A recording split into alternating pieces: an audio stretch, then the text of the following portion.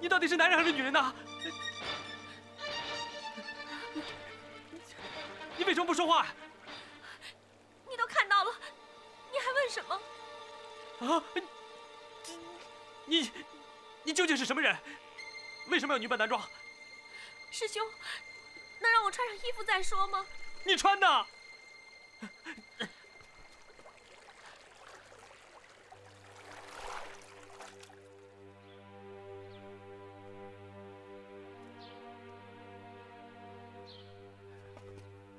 你老实告诉我，你究竟是什么人？师兄，我跟你说实话，我不但是个女人，而且是个倭人。什么？你是个倭人？你是女人，又是倭人，为什么要投奔南少林？师兄，我父亲是倭人，可是我妈妈是中国人。我妈妈是浙江沿海一个渔民的女儿，全家人都被海盗杀死，还被掳走贩卖。是父亲从海盗手里把她赎出来，她有幸遇到了父亲这样的好人。我父亲是一个佛门信徒，也是一个忠勇的武士。有一次，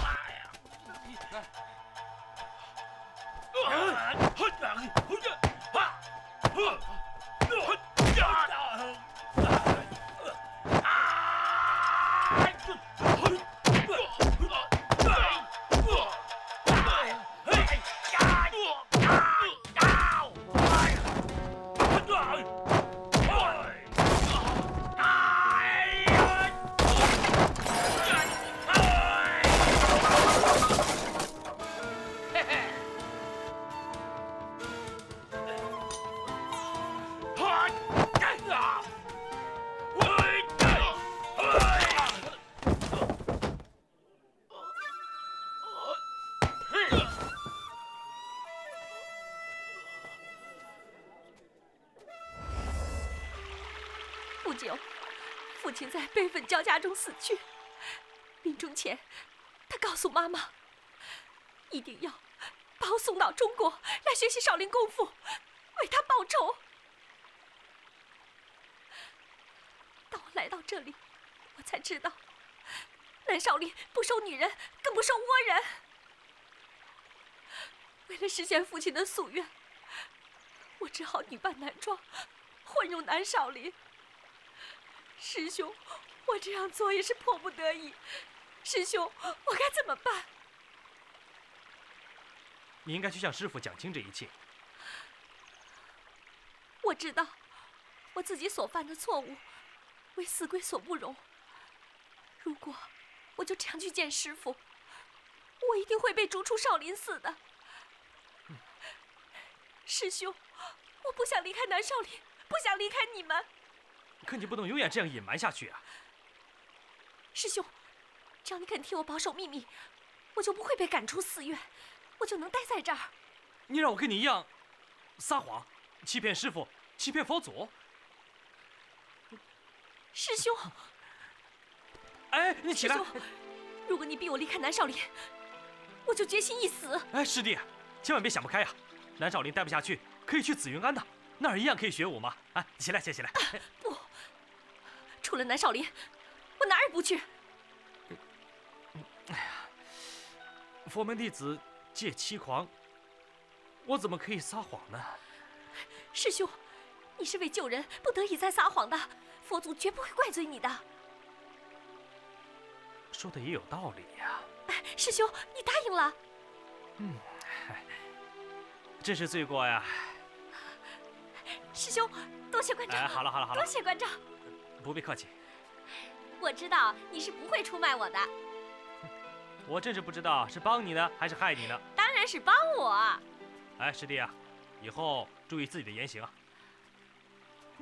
我会的。哎，老实点儿，现在连法明都在怀疑你了。哎，还有啊，注意你我之间的一言一行啊。为什么？我是男，你是女，男女有别嘛。我明白了。以后啊，你我之间要保持一定的距离，不可有一点亲近之情。师兄这样谨小慎微，我看呢，只怕弄巧成拙，引起别人的怀疑。反正绝对不可以。那好吧，我听你的。哎，还有，不许钻我被窝啊！啊，连打雷的时候也不行啊？天塌下来都不可以。喂，你也太霸道了吧！我一直把你当大哥哥，难道连兄妹之情都没有了？你放心，今后我会像兄长一样照顾你的啊。先是兄妹，也许以后啊发展成更亲密的关系。哎，别胡思乱想啊，绝不可能。我是说，如果有一天我爱上了你，要你做我的丈夫，那该怎么办？你说什么？我只是假设。不必假设，永远没有这一天。哎，为什么？哎，为什么？你也太霸道了吧！你所以不敢喜欢我，是不是因为那个红肚兜？我不想回答你。我想知道那红肚兜究竟是怎么回事。你真想听？好，我告诉你，红肚兜是一个善良女子的心，如果没有她，就不会有我，明白了吗？哎，她漂亮吗？你爱她吗？她为了救我生死下落不明，你还想问什么？哇，你们这里真奇怪，当和尚为什么就不能娶老婆生孩子呢？和尚能娶老婆，还叫和尚吗？那你为什么老想着送你红肚兜的那个人？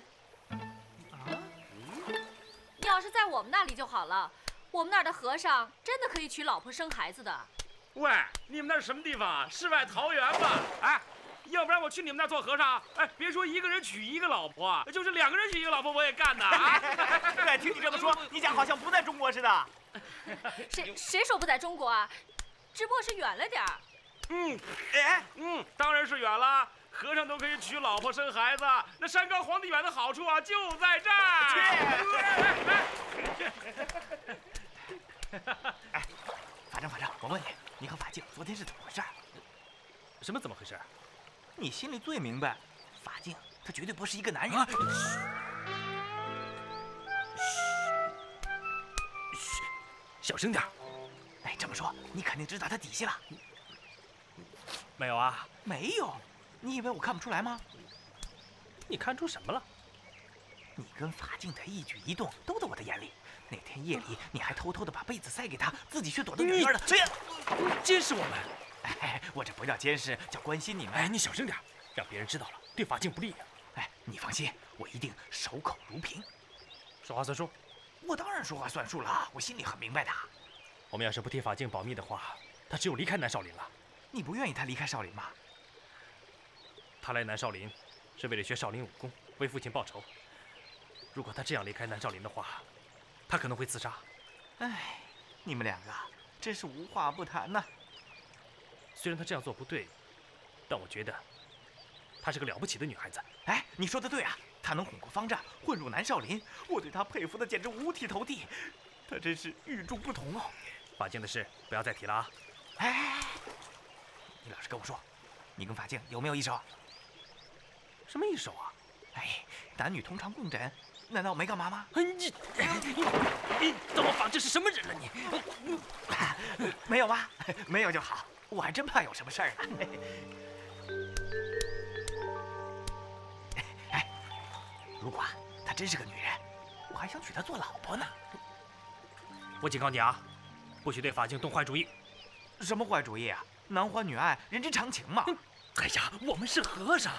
和尚，我可跟你不一样，我迟早要还俗的。哎，你。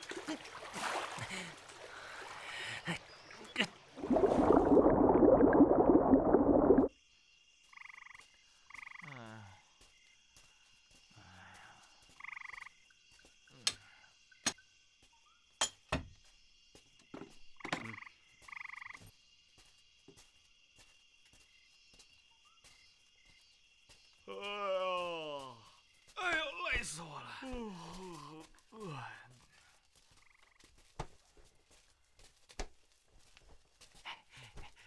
谈我被子，我陪你睡啊。你干什么？我们说说心里话嘛。有什么话明天再说吧，我要睡了。哎，你别跟我装蒜了，你的底细我全部知道了。你说什么？我不明白。不明白？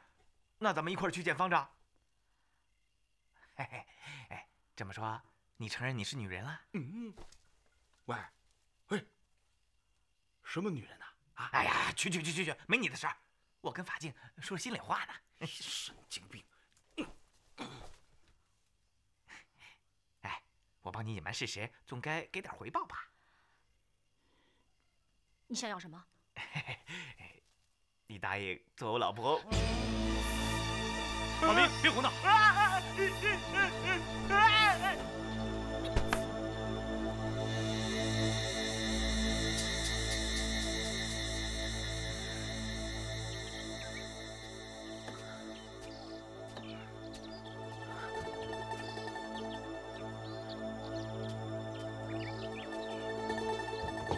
喂，你干什么？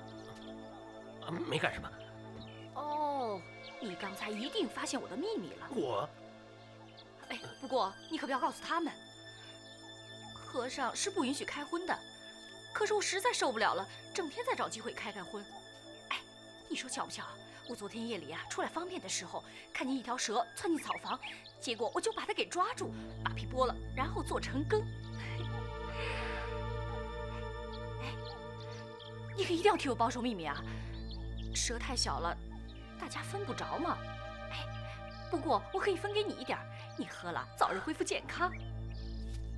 我不要，我不要。哎，你可别后悔啊！我不要。游僧师兄，游僧师兄，你那条蛇放生了吗？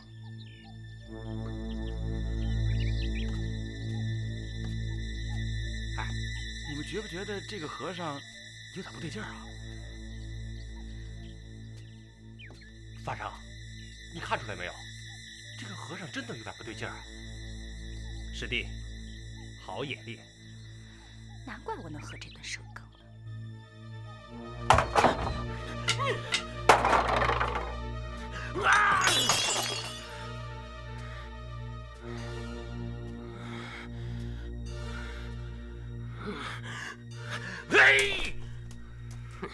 齐守正，我要毁了你！我要毁了整个南少林！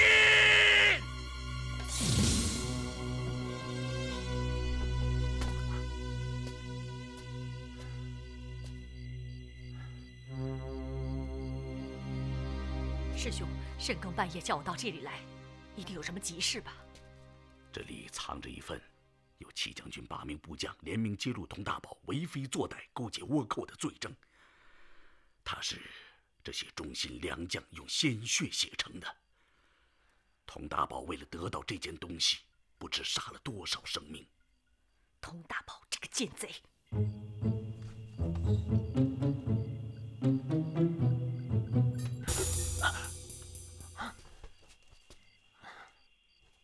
飞坛僧人，深更半夜你到这里来干什么呢？啊，随便走走。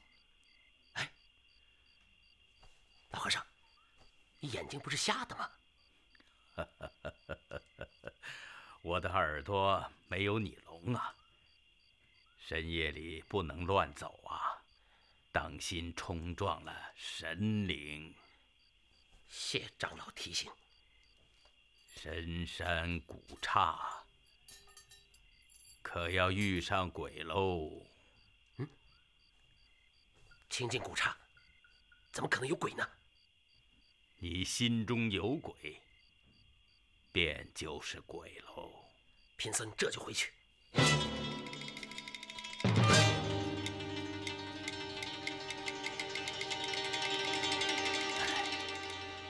我感觉到一股鬼气呀！北少林是我们南少林的祖庭，这儿已经被他们所注意，所以我想起把这件性命交关的东西，还是是其师妹，代为秘藏。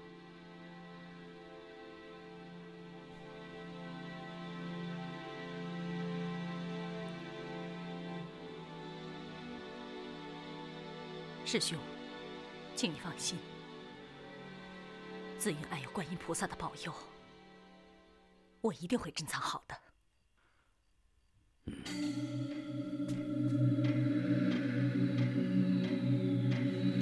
啊，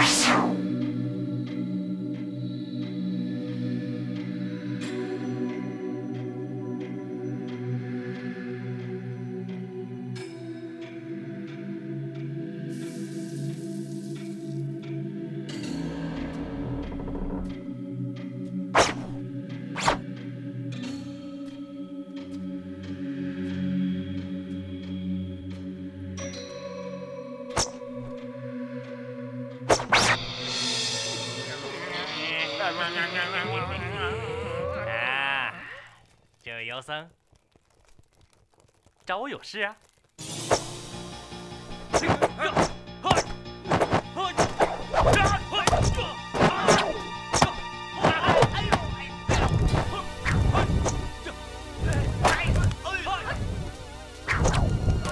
别追了，里边着火了！快回来，快回来！快救火！救火！快！快去打水！快，这边！快了，外边！快！快去打水啊！水呢？背呢？快！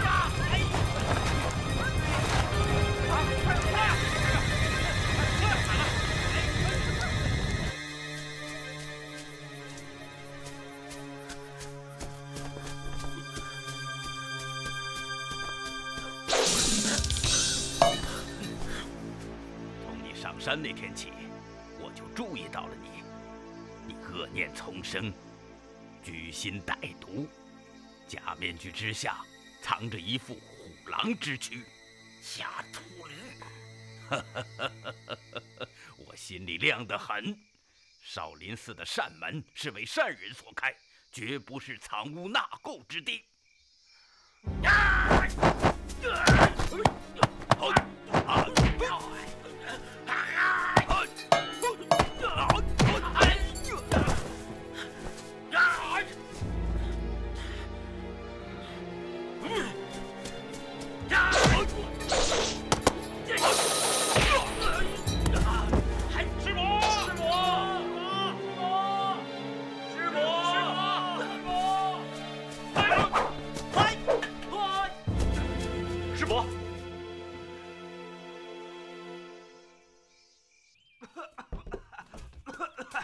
哇，这屋子烧得最惨了，里面乱七八糟的。不小心被狼咬了一口，不必大惊小怪。师傅，是，我看这个人的功夫像北少林的叛僧谭飞。看来佟大宝已经盯上了南少林寺，法正，你可要更加小心。师傅，我要离开这里，我不能让佟大宝祸害南少林。你往哪儿走啊？哪儿又能躲得了你啊？即便你走了，佟大宝也绝不会放过南少林寺的。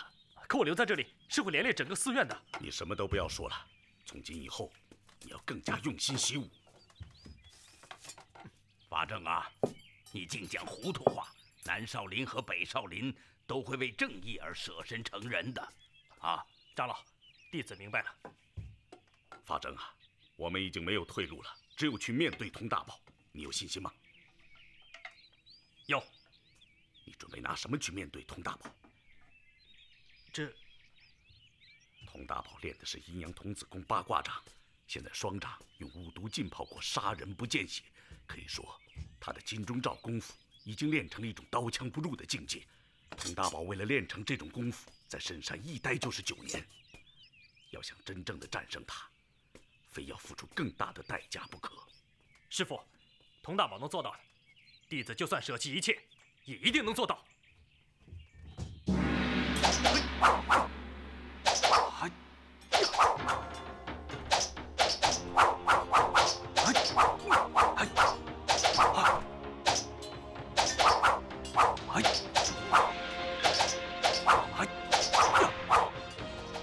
法正，能叫你来吗？师傅是想让你得禅武的真谛。我懂。你们全懂。若想得些真谛，就必须先通晓36房的功夫。是37房。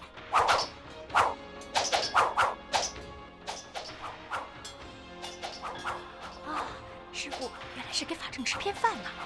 哇，师傅对法正也太偏心了吧！哎，你懂个屁呀！在我们5个人当中，只有法正的悟性最高。师傅这是慧眼识图，他后继有人了。哎，照你这么说，南少林的方丈将来是属于法正的了。哎，法正是方丈。哎，那还不好，咱们这帮患难兄弟，到时候再面弄一个2住持、3住持，最死也当个大师兄当当啊！你们懂什么呀？师傅这是对戚家小子的呵护。呵护？哎呦，我。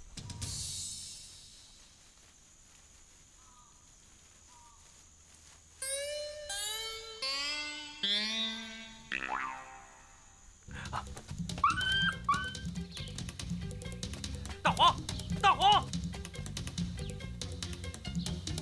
大黄！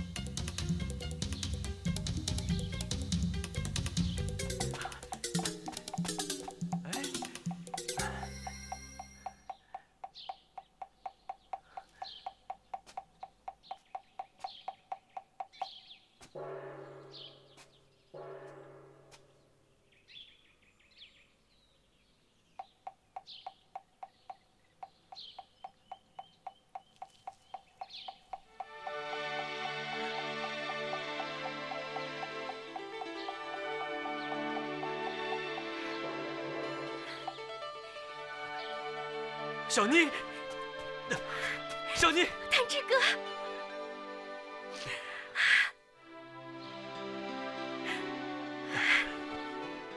小妮，弹指哥，真的是你，真的是你吗？我知道你好苦啊。小妮，哎呀，小妮，三角师傅，哎呀，你还叫我什么师傅？我还是三角，现在还是三角呢。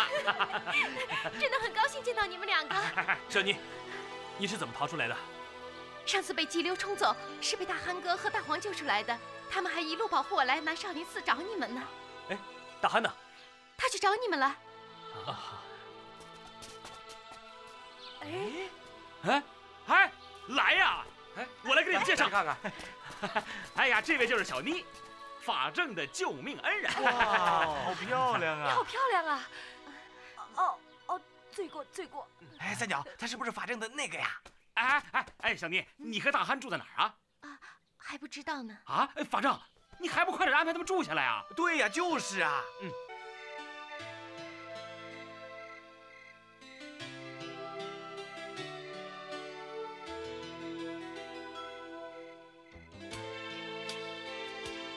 夜里当心火烛，我先回去了。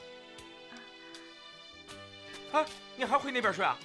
我，哎，小妮儿死里逃生，千辛万苦来找你，你却忍心留下她一个人，你开什么玩笑？憨哥，你别难为她了。哎，兄妹，你忘了他怎么答应爷爷的？他说到了南少林见了方丈以后就和你圆房，你想后悔啊？我不答应。小妮儿，这事儿我以后再跟你解释。还解释什么呀？小妮就是你老婆，你。小妮儿，你一路辛苦了，我先走了。你就这么走了？他要是敢3七2意，我就跟他拼命。哎，小妮儿，我跟你保证，他这是钻牛角尖呢。到时候我就……三角哥，别说了。小妮儿，你放心好了，如果他要是敢变心呢，我第一个就不答应。你知道我的厉害的啊！哎，咱们走吧。我得大陪他。哥，你们走吧，我有大黄陪着就行了。哎呀，走。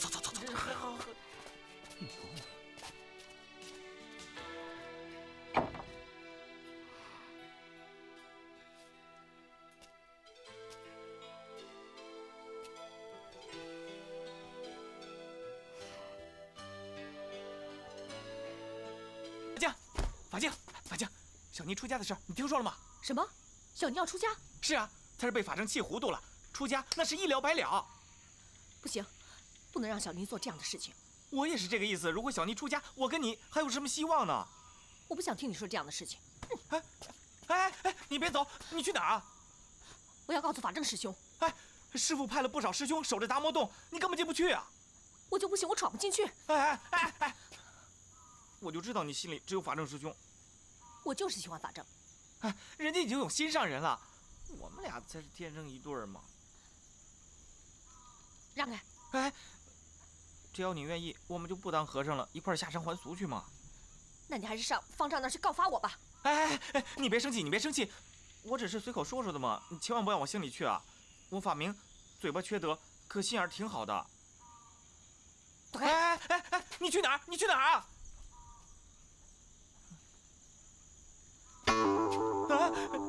你刚才和法镜嘀嘀咕咕。大汉哥，大黄，大黄，大黄，大黄，大黄，大黄，大黄，大黄，小妮，小妮，快走，走啊！大汉哥，怎么回事啊？小妮，快走，别管我，不能让他走。大汉哥！哼，这回我看你往哪里跑！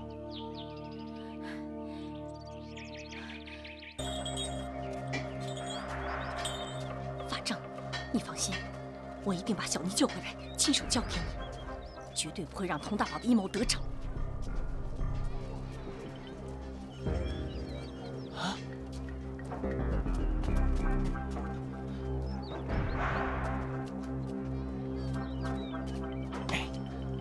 你来干什么？我来帮你来了。让开！让开！让开！让开！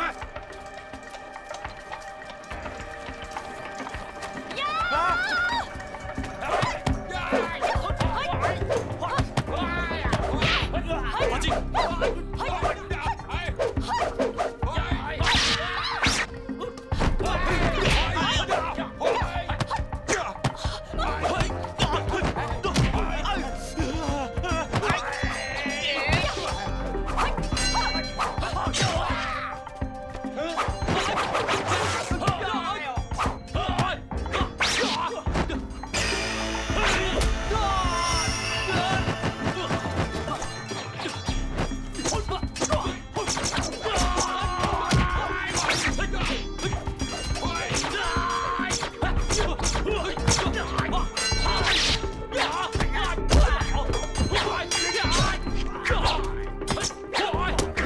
没事吧？没事啊。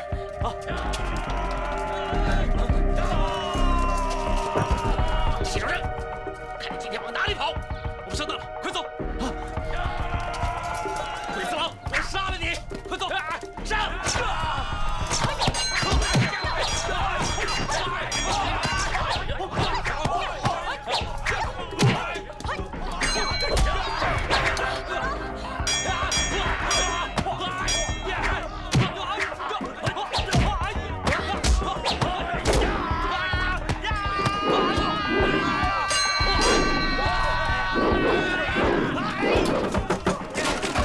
法镜，快走，快走，快走啊！追，快追！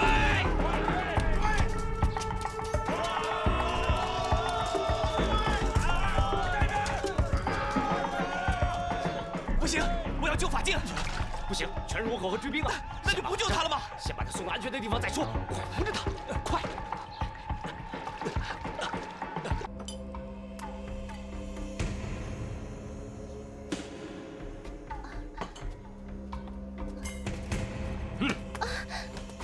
一个戚少正都对付不了，如何能对付得了南少林？大人，要不是那倭寇大盗郑雄大亨抢人，戚少正早就被我抓住了。他大盗郑雄分明是想抓到要挟我们的把柄。戚少正逃得了今天，他既然现身，就逃不过明天。你这些话我听得太多了。佟大人，我们虽然没有抓住戚少正，但是我们抓住了他的老婆。戚少正什么时候有了老婆？就是那个老猎户的孙女。太好了，有了这个人质，就不怕他戚少正不出来。人呢？带上来！放开我！放开！放开！就是他，就是他。你就是戚少正的老婆？是。你们已经圆房了？对。和尚怎么能有老婆？哼，太监都能长胡子，和尚为什么不能有老婆？你把童真真的给了一个小和尚？是又怎么样？不，我不相信。我活是他的人，死是他的鬼。一个和尚怎么能毁了你的童真？不，我要亲自验证这一切不是真的。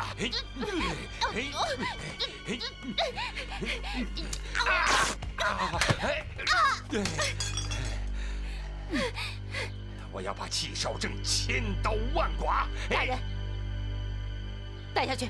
是。童大人，大岛正雄求见。来的正是时候，让他进来。是。有请大岛正雄。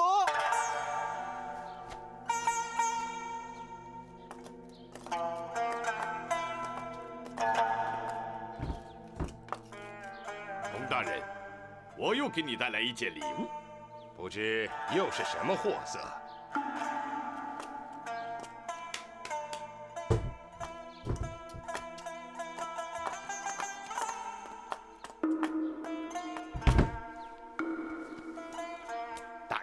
这是一味可供您采阴补阳的绝好妙药。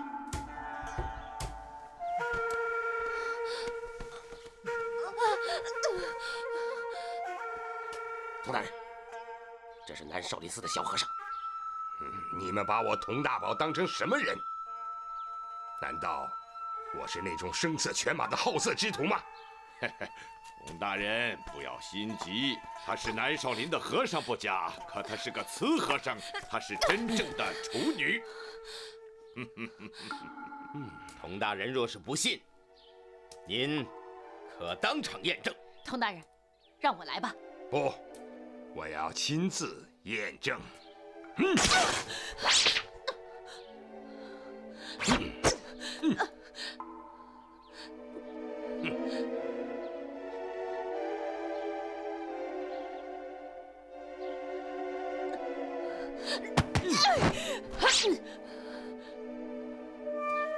一个女子竟然能混到一个和尚庙里去，一定是有相好的做内应吧？说，是戚少正吗？为了戚少正，我先留着你，带下去。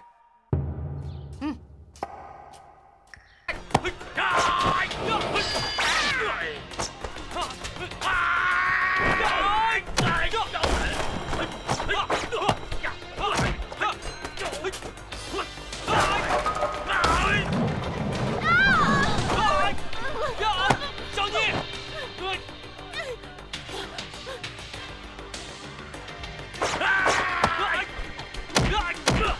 放手！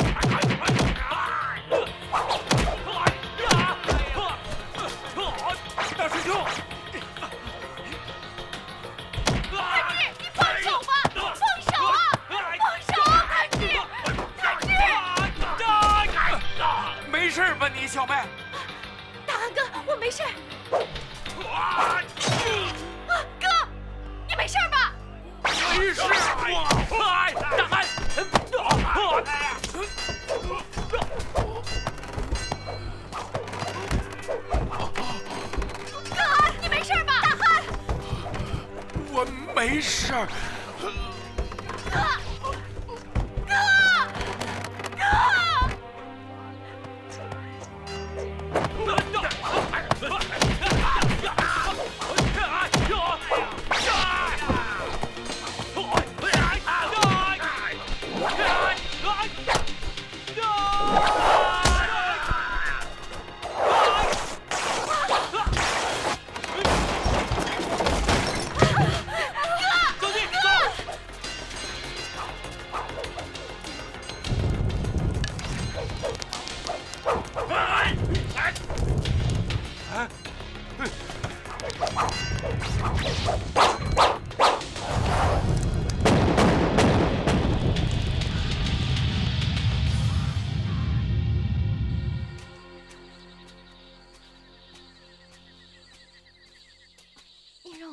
别动，我背得动你。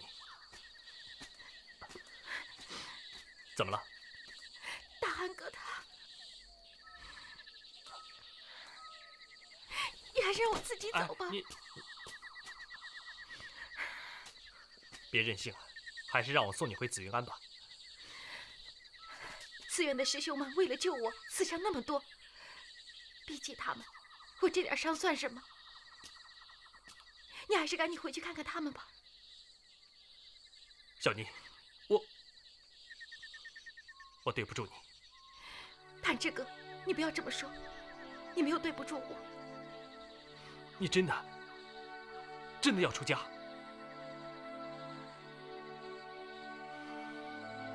你是个好姑娘，脚下的路还很长。你不要再说了。小妮，即使没有我，你也一样可以生活下去，一样可以找到自己的幸福。你为什么要这么说？为什么？因为我给不了你幸福。也许明天我就会死在佟大宝的手里。不要说死，佛祖他一定会保佑你的。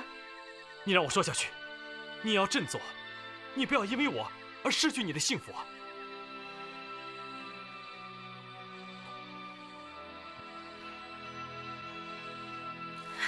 哎，小妮。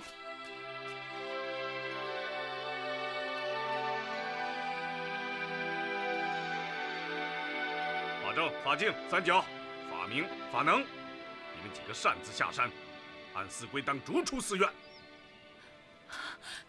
师父，请不要赶4位师兄下山，是我一个人犯规在先，他们是为了救我才下山的。先犯后犯，一律处罚。师父，我犯错知错，一定改错。大和尚洞山师傅的法号，让我想起了唐代东瀛高僧，名叫洞山良价。巧合，实在是巧合。洞山良价有一句很出名的禅语，是什么来着？西天，我们东瀛有这么个和尚吗？好像有。笨蛋，干嘛给我起这个名字？《宝镜三昧》这本4言诗集你们都读过了吧？我想起来了，方丈所说的是不是于唐国师写的？诗集就是洞山良价的94句诗啊。方丈说的，我不清楚。可是我听于唐国师说过，佛法本来没有什么，吃饭、穿衣、吃茶罢了。这吃茶、吃饭又穿衣，其中蕴含着很深刻的禅理啊。于谭国师是说，佛法原本没什么特殊的秘密，和我们平日喝茶、吃饭、穿衣一样平凡。2位师傅远道而来，还是早些回去休息吧。对不起，方丈，我们是来求学的，还请方丈多多关照。阿弥陀佛，不必客气。2位师傅，请。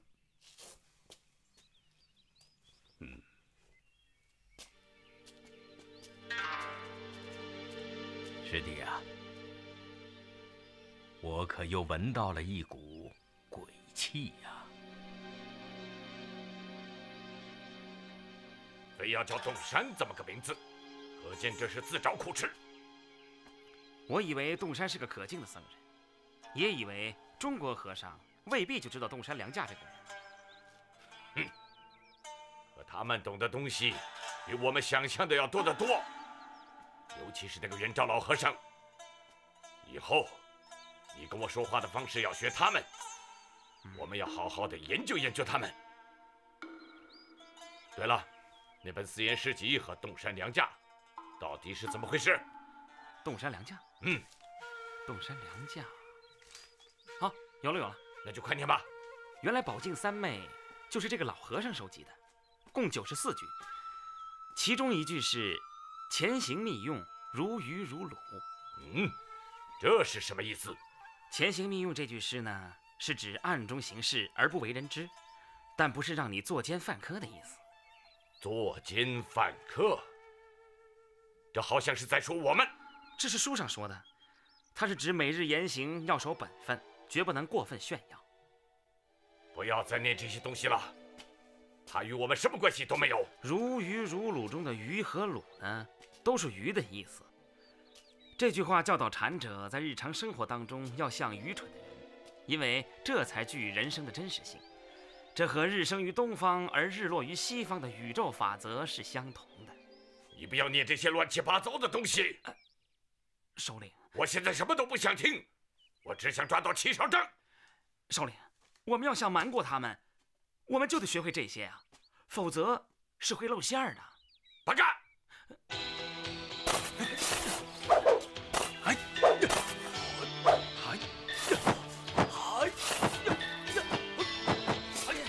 哎，法正，过来！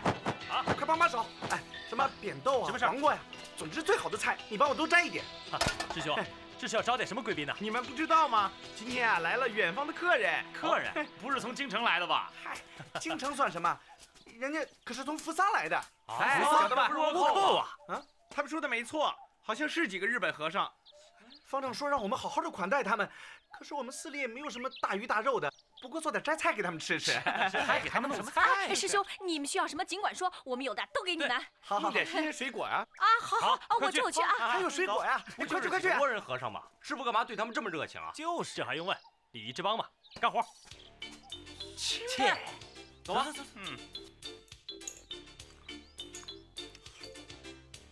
很好，真的很好啊。好什么好？没有肉，没有酒，这算什么东西？首领，我们平日吃惯了肥腻，现在尝一尝中国寺院的素斋，真是别有一番滋味啊！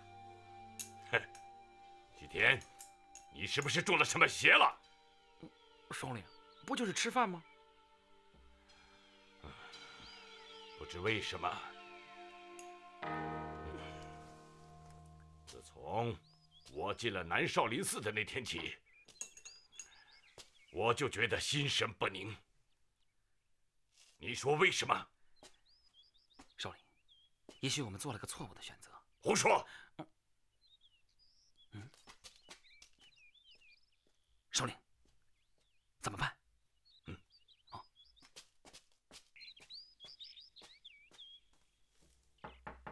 请进来吧。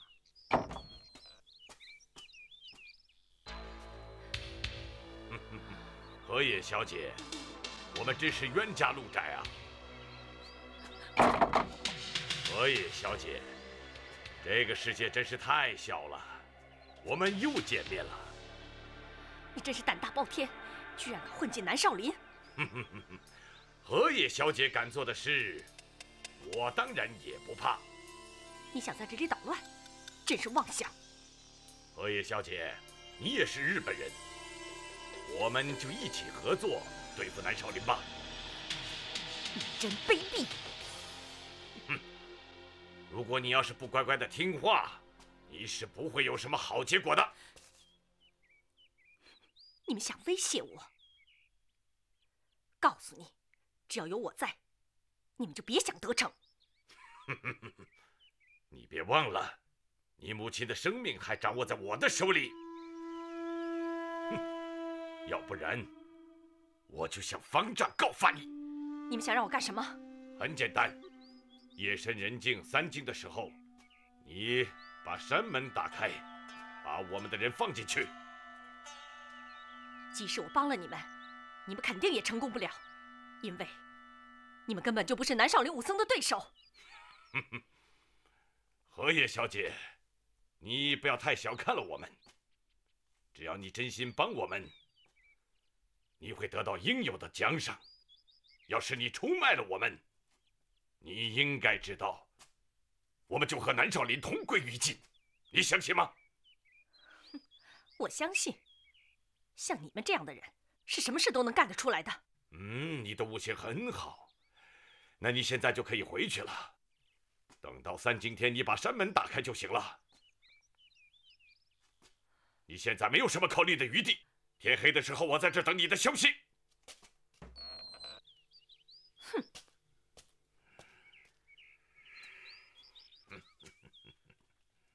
首领，我们真要在今天夜里采取行动？不错。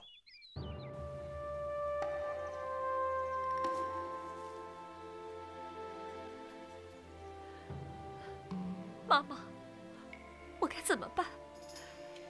魔鬼就在我身边，他们就要对南少林寺下毒手了。妈妈，花子绝不是胆小鬼，可是为了你的生命安全，我却不敢向方丈揭露他们。妈妈，你说我如何才能去制止这场罪恶？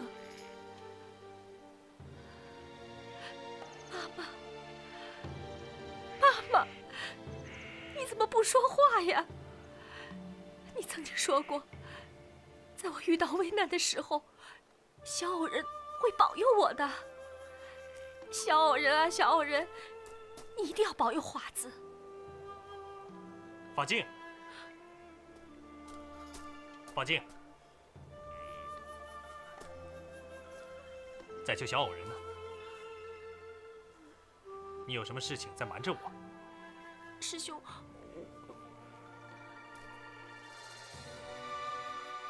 把真相告诉我。师兄，昨天寺里来的那几个日本和尚，根本就是倭寇。倭寇？师兄，你说我该怎么办？你为什么不告诉方丈？可他们用妈妈的生命来威胁我。卑鄙！他们今天夜里要偷袭寺院。真的？他们要我三更天打开山门，放他们进来。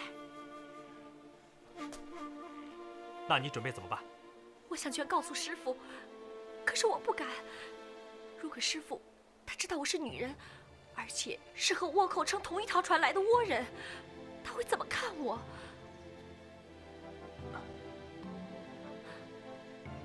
我明白，我已经无法在寺院里待下去，我还是去找师父说明白吧。法镜，我们一起去见师父，走。法正，法镜，你们站住！你敢偷听我们谈话？法镜，你这事瞒着我就不对了。难道你还没有把我当成你的生死朋友吗？我只知道你是个女人，但我还不知道你是个倭人。其实，自从我知道你是女人的那一天起，你就该完全相信我。法明，倭人也是人呐，那有什么？法明，谢谢你。不过，你是倭人这件事，现在跟师父讲，那是不明智的。可是不能因为我自己，而使整个寺院陷入危险之中。法镜，你听我把话说完。法镜，你好好想一想，即使你如实向师父坦白一切，这种事情师父是可以接受的，但是师兄们会感到愤慨，尤其是法能，如果他不肯原谅你，那你怎么办呢？你来南少林是学习武功的，现在被赶走了，功夫岂不是半途而废了吗？法明说的有道理啊。可是我们能怎么办？今天晚上倭寇就要动手了。法镜，你别急，反正你是倭人已经是事实了。现在只有你知我知，还有他知，绝不能让第四个人知道。我们可以想一个两全其美的办法。我倒有一个办法。华明，你先回僧房，千万不要睡觉，要面不露色，让师兄们也不要睡觉。一有动静，马上带师兄们出来。好，我办事，你们放心吧。快去。好。是法正和法净吗？长老，师傅他去和日本和尚下棋去了。啊，这太危险了，师傅怎么？化解邪恶与杀心需要很大的佛心和智慧。你们的师傅之所以这样做，那是为了救人呐。这种恶人也需要拯救吗？恶人才更需要拯救。日本茶道讲和敬清寂，你们的师傅他应该去啊。可是那些人绝不是讲什么和敬清寂的禅者。那你怎么看呢？我担心他们会对师傅下毒手。法净，你有些太天真了。其实你心里比谁都明白那些人的底细，可你没敢说出来。你的师傅连恶魔都敢拯救，难道拯救不了你吗？长老，我的事你都知道了。我知道什么？你们嘀咕些什么？没什么，长老。你们明明在说话，还敢说没有？啊，长老，法净有事要求你。法净，如果我没猜错的话，你是个懂日本话的人。啊，长老。你既然这样精通日语，一定懂得日本茶道。长老，哎，你懂就懂，不懂就不懂嘛。长老，我懂。懂就好。长老，你们是不是觉得我不是中国人啊？你是中国人还是外国人，这有什么关系？我只知道你懂日本话而已。长老，可是南少林寺没有一个和尚是外国人。这又何妨？你法净如果真是外国人，那不就是南少林寺第一个外国和尚了吗？多谢长老宽恕。可我是个倭人。哎，倭人也是外国人。法净，你大可不必担心，只要你是个男人就成。法净，你应该利用自己的长处，现在就给你师父表演一手茶道技艺。这真是一个千载难逢的好机会呀！多谢长老关照，多谢，我这就去，谢谢。倭人就是虚伪多礼，快去吧，别让茶凉了。哎，法正，你留下来。长老，我留着干什么呀？啊，我先睡一会儿，等到3更天，我还让你帮我开山门呢。长老，打开山门，不正好让倭寇有机可乘吗？你怎么知道倭寇要来？我要来个开门引狗，再关起门来打狗。哎，法净，你怎么还不快去？哦，我这就去。哎，别忘了给你师父拿点点心。是。安师傅，老衲听说东瀛人棋艺很高，所以带来了其很想与先生品茶对弈几盘。方丈要和我下棋，请东山师傅不吝赐教。我当然愿意了。哎，西田师傅啊，我们也一起切磋吧，你还是个很好的翻译嘛。好，东山师傅，请。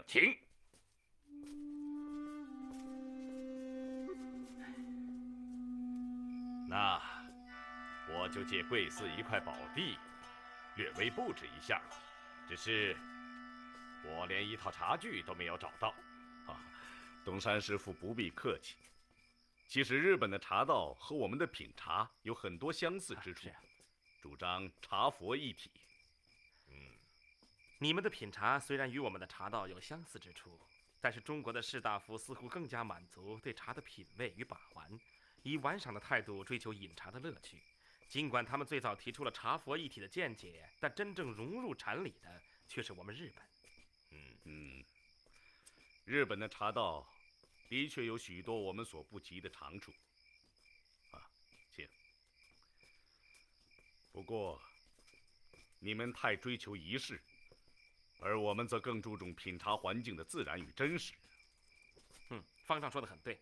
日本的茶道如果离开了草棚，便像失去了场所，也就没有那种味道了。所以在我们看来，这真山真水仿佛更能品味茶佛一体的那种境界。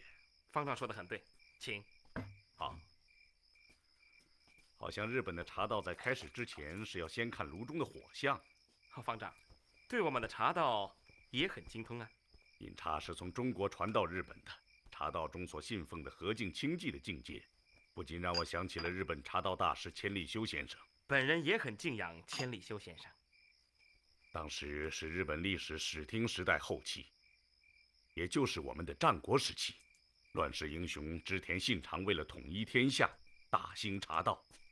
因为茶道中的和敬清寂是招抚民心的精神力量，为了这一目的，他广集天下茶道大师为己用。千利休就是在那个时候成为他的门下。哦，方丈对我们的历史也很熟知，请坐。千利休先生一生追慕和平，反对战争。然而从另一方面，军阀争霸的战争与茶道的和敬格格不入。这对于千利休先生来讲，他的内心极为痛苦，所以他最终选择了剖腹自戕的方式，维护了茶道的圣洁。方丈，请喝茶。请。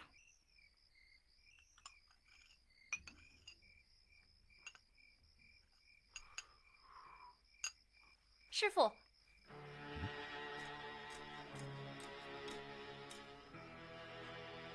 法镜。师傅，让我来为您斟茶吧。方丈，南少林寺还有日本女子？佛度众生，不分男子女子。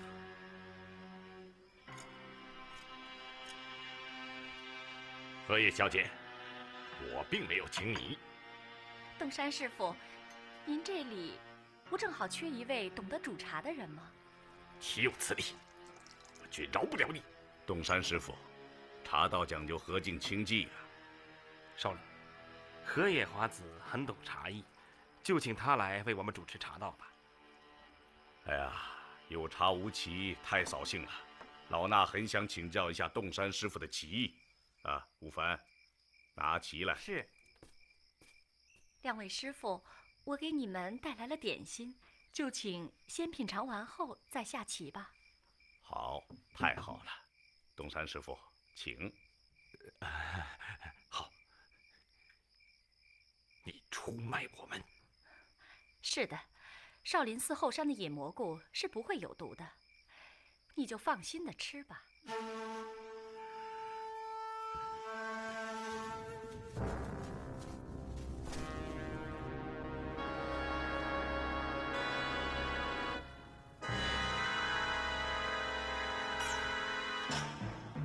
八嘎，为什么还不打开大门？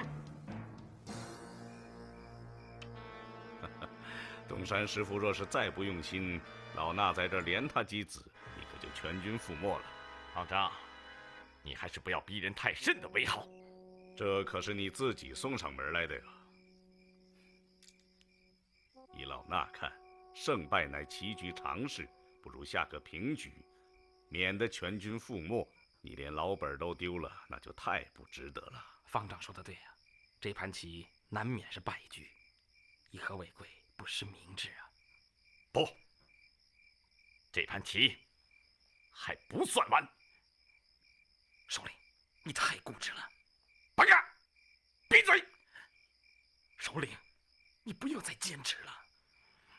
洞山师傅，你的黑棋已无路可走，我看你就别白费心机了吧。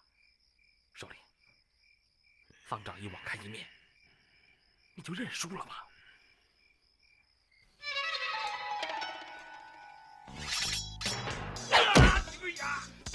这符合茶道精神吗？来人！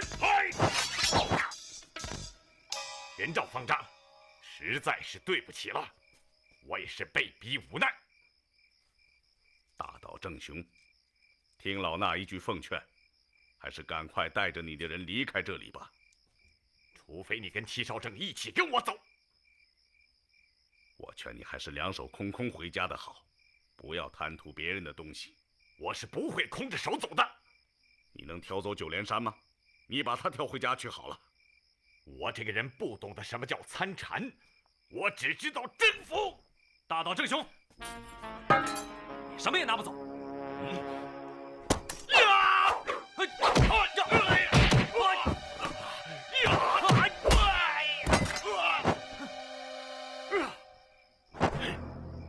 我跟你们同归于尽！不要，首领，你不要这样啊！混蛋，我杀了你！大道正雄，你懂得放下屠刀立地成佛的道理吧？这是你走出九连山唯一的选择。你想让我投降？首领，有佛为我们指引，我们为什么要自绝呢？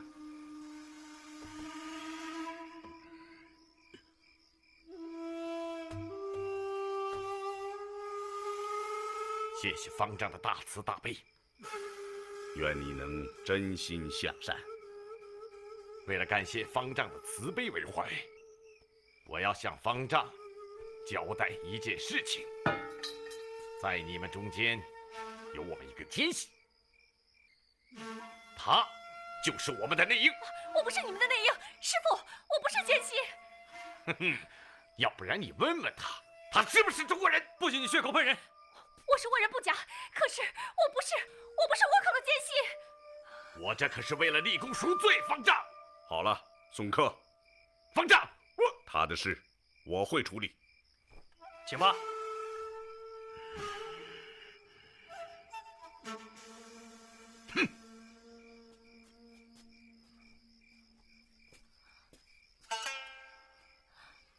师傅，我是女人，是倭人，可是我绝对不是奸细。师傅，你处罚我吧。法镜，真有你的，我早就觉得你不该是个男人。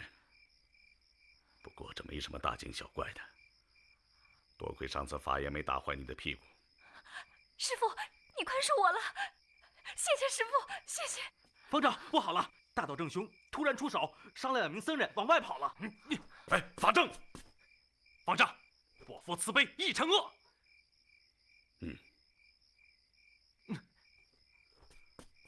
法灵告诉法言，开门迎狗。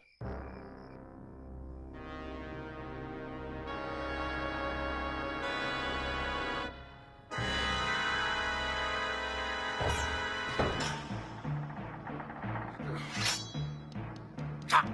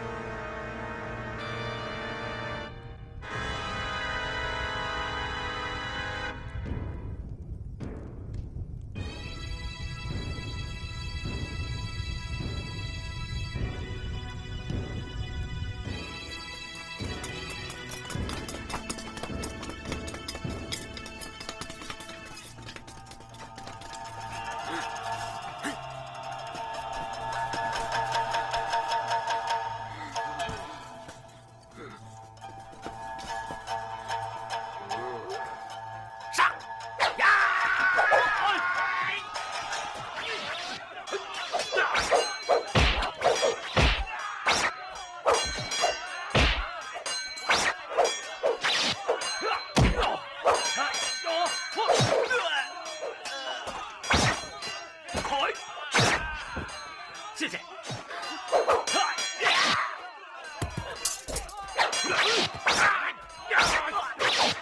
走了，哪儿走？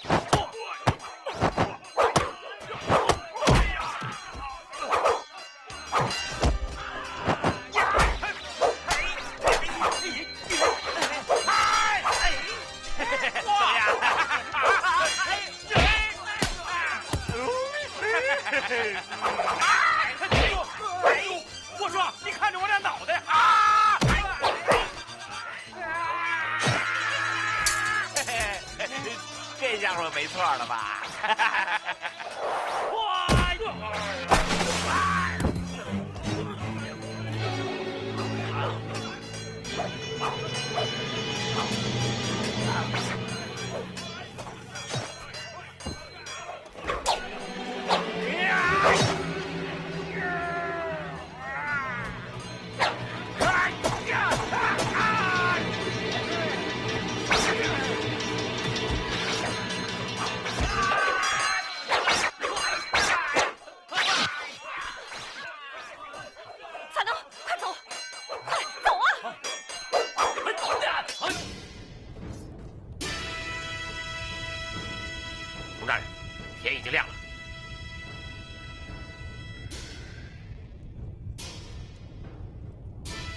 少林秃驴和那些倭寇，全部一起给我灭了！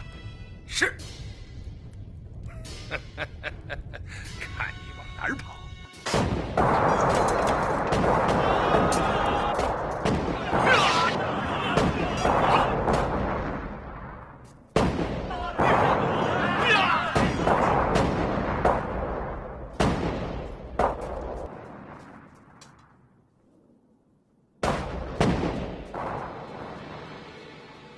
洪大人，不要再开炮了，我们的人全被炸死了，全都炸死了。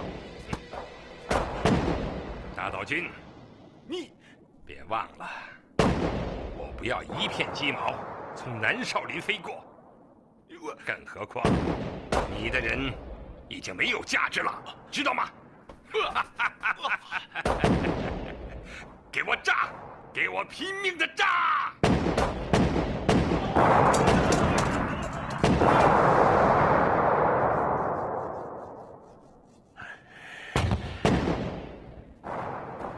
给我轰平少林寺！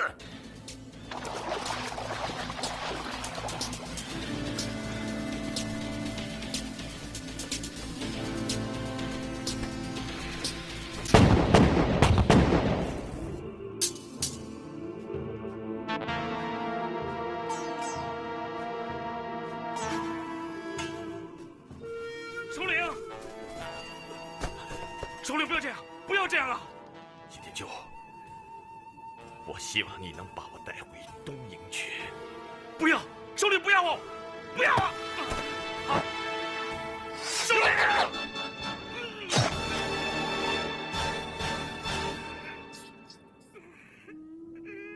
首领。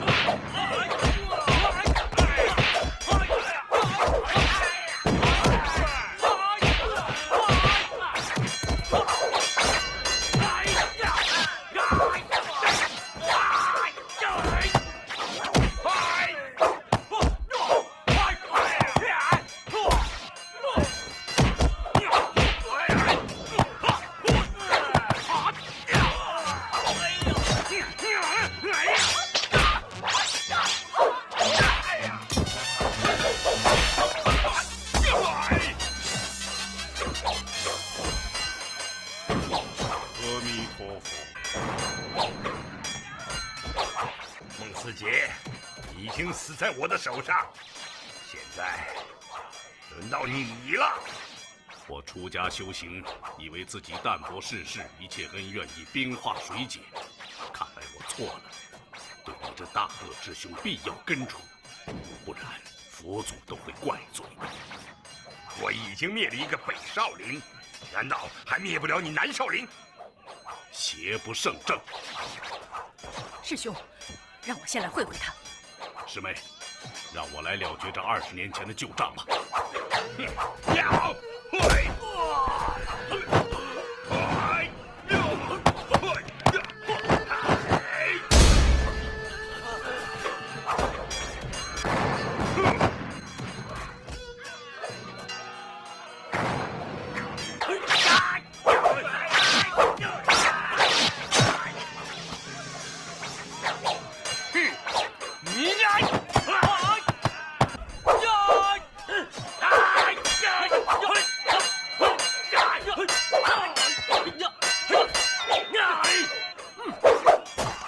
兄弟真是有缘。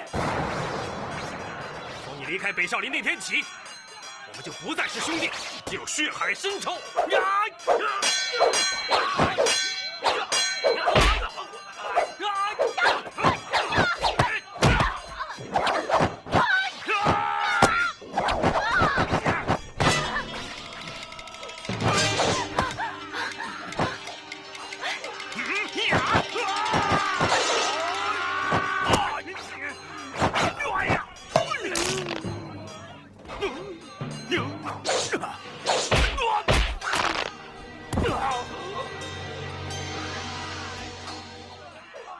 阿弥陀佛。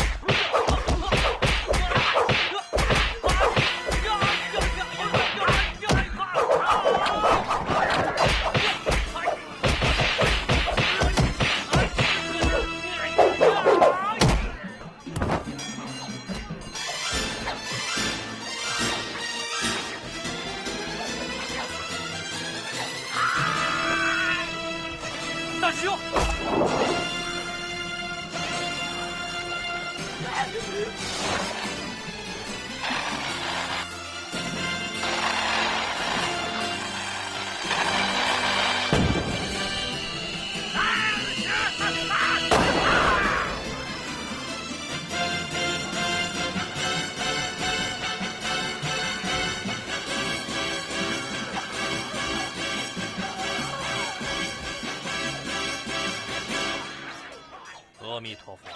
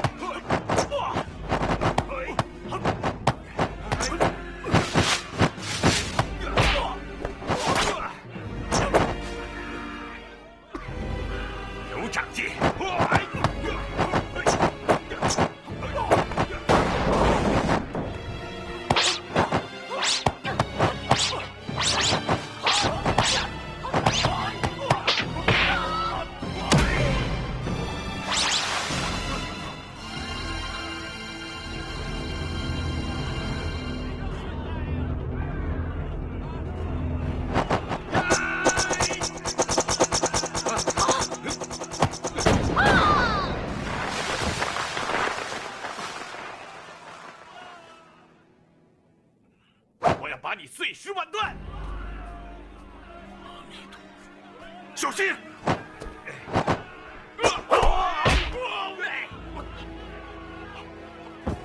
我佟大宝是炸不死的，炸不死的！哈哈！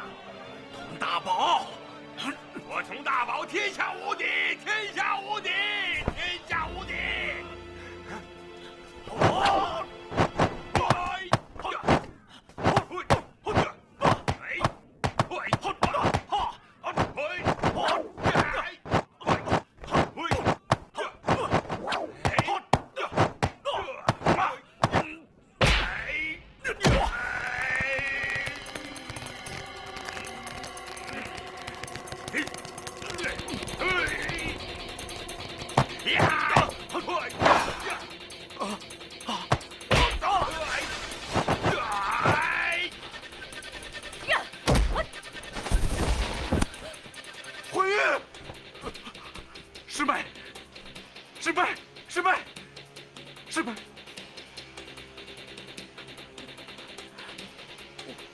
你说什么？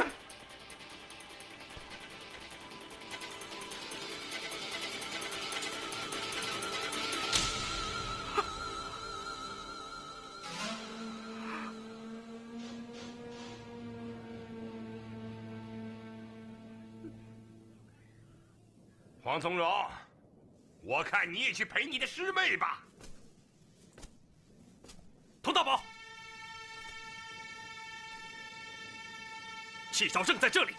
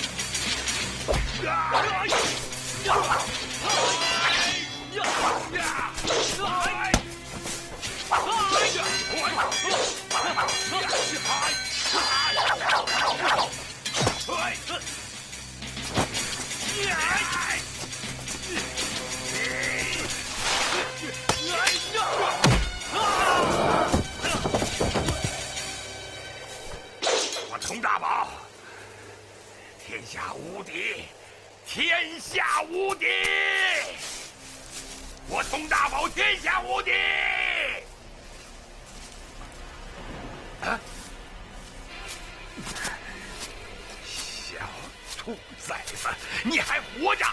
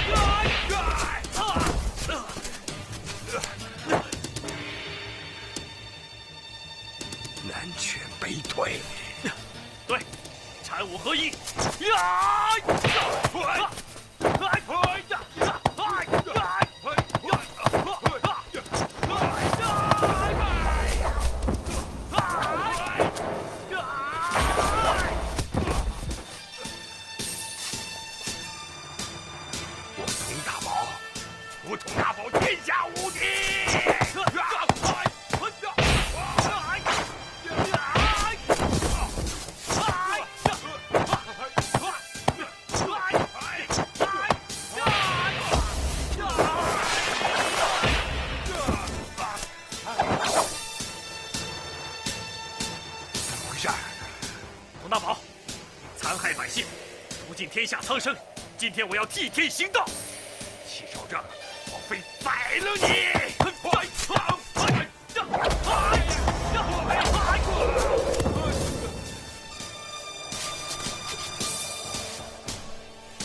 我佟大宝依然是天下无敌，天下无敌！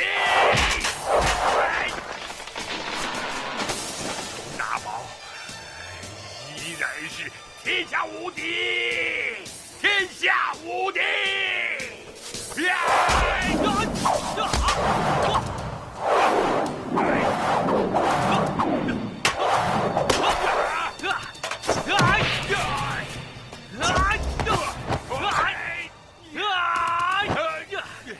要拧下你的脑袋！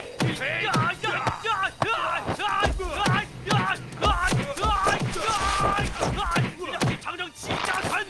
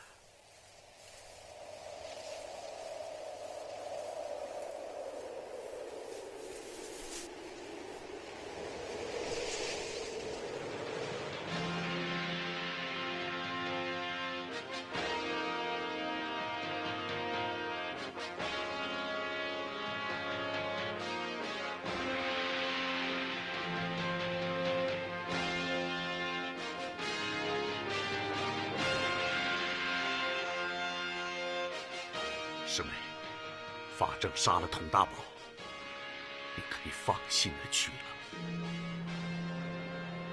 阿弥陀佛。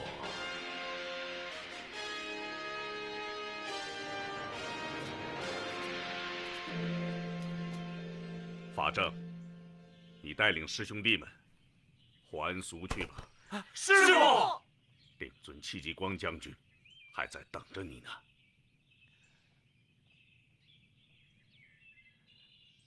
佛在我心，我记住了。师傅，我们永远都是南少林的弟子。匡扶正义，抵抗外敌，任重道远呐。少林禅武精神，还需要你们去民间发扬光大。法正、法净、法能三角法明，你们记住，只要心中有佛，在家还是出家，都不必拘泥行事。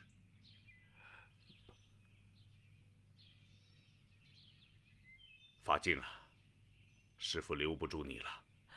可是师傅，我还没学好呢。你悟性很好，这一点比什么都重要。好了，你们下山去吧。各位师兄听师傅的话，一路走好。这里有我武凡在，一定能保护好南少林和师傅的。若兰，法正，我把他们都交给你了，你一定要带好他们。哎，师傅，我可不走，我还等着长大受戒当大法师呢。我也不走，我要留在塔林看守师太一辈子。法言，谁敢说不走，用法杖打出山门。是师傅。《金刚经》里有一句话，叫做“因无所往而生其心”，心本物静，不可停留在一处，这就是你们迷惑的所在。何为见性成佛？你们还需好好的去领悟啊！因无所往而生其心，心静，国土静。法正，你带他们下山去吧。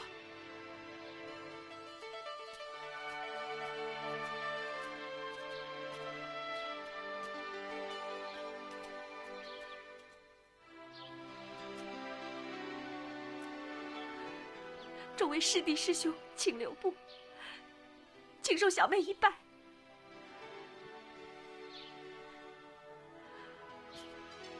法净，法净，你要保重啊！你永远是我们的兄弟。小妮，这个偶人送给你，他会保佑你和师兄白头到老的。谢谢。你们多保重，我走了。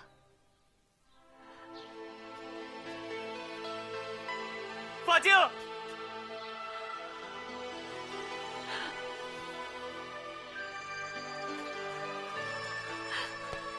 法净，法明哥，我好喜欢你，你不要忘了我。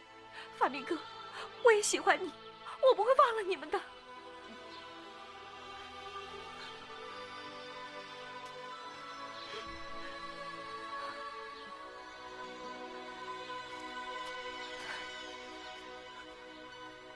法净。